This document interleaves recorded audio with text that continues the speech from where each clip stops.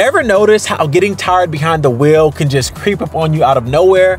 Luckily, modern tech can help warn you that you're getting tired, maybe even before you realize it. Driver attention monitors first debuted in the mid-2000s, making it one of the more recent driver assist technologies.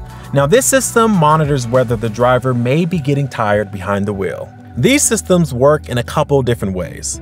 Most common is a sensor in the steering mechanism.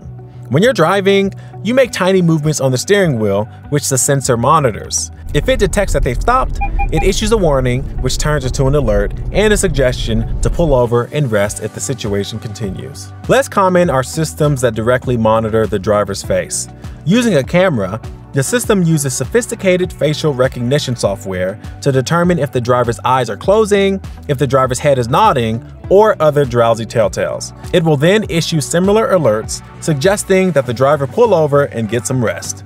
Drowsy driving is a factor in about 10% of crashes, according to a AAA study, so it's obvious why these systems are helpful. So be careful, pay attention, and if your car is telling you you're too tired to drive, it's time to pull over.